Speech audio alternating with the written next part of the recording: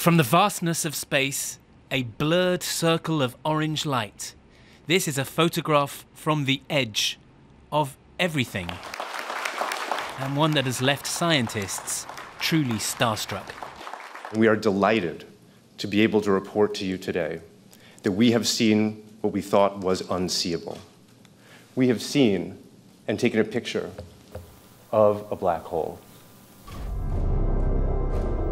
Until now, black holes have existed only in the imagination of scientists and movie makers. Prepare to fire escape thrusters.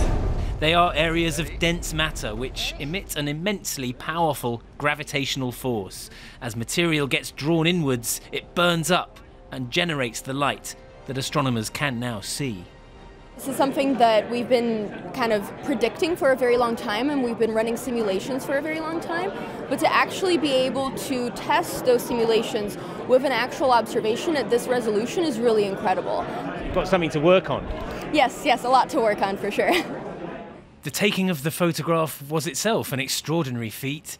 Radio telescopes around the world were synchronized to generate a level of resolution so powerful you could compare it to being able to stand in London and read a street sign in New York. That's how big science and important science has to be done now. No single person, no single country can do it on their own. We have to use all the resources we have at our disposal. And we have the big Earth, we have the whole Earth, and we should make it work for us.